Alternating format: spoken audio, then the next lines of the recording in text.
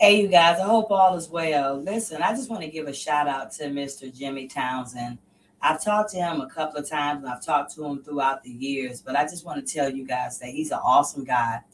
He's writing and finishing up his book right now. The name of it is Snakes in the Garden. I told him I can't wait to read it for myself, but I admire him so much because of the respect and the tenacity that he had to keep on with his journey. So many people know him as Jimmy Townsend, the drug lord or the kingpin who is married to Marjorie Harvey, who is now married to Steve Harvey. That is so much of not who he is. He's a man of integrity. He has morals and principles. He loves his family.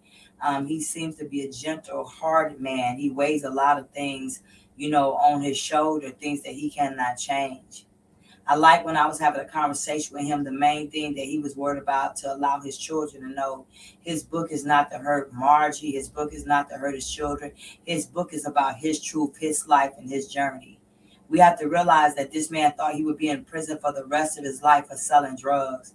And when he went to sell drugs and did what he did, he took the whole charge so Marjorie Harvey could walk free and be able to raise her children. And to me, some kind of way she should have had some type of loyalty for that. It's like she broke the code in the streets. Because when someone do that and they go to jail for you, how you not going to be there for them? And then add insults to injuries, that's your kid's father too.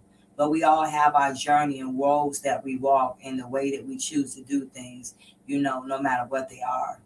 But I can hopefully say that this will give Mr. Townsend some type of peace of mind.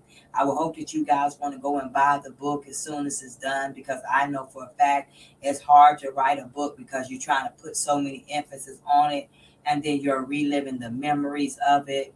But most of all, it's because, Mr. Jimmy is a man that is went through so much, and he went through prison, thought he was going to be there forever. God allowed him to get out. So he's a walking testimony for other people.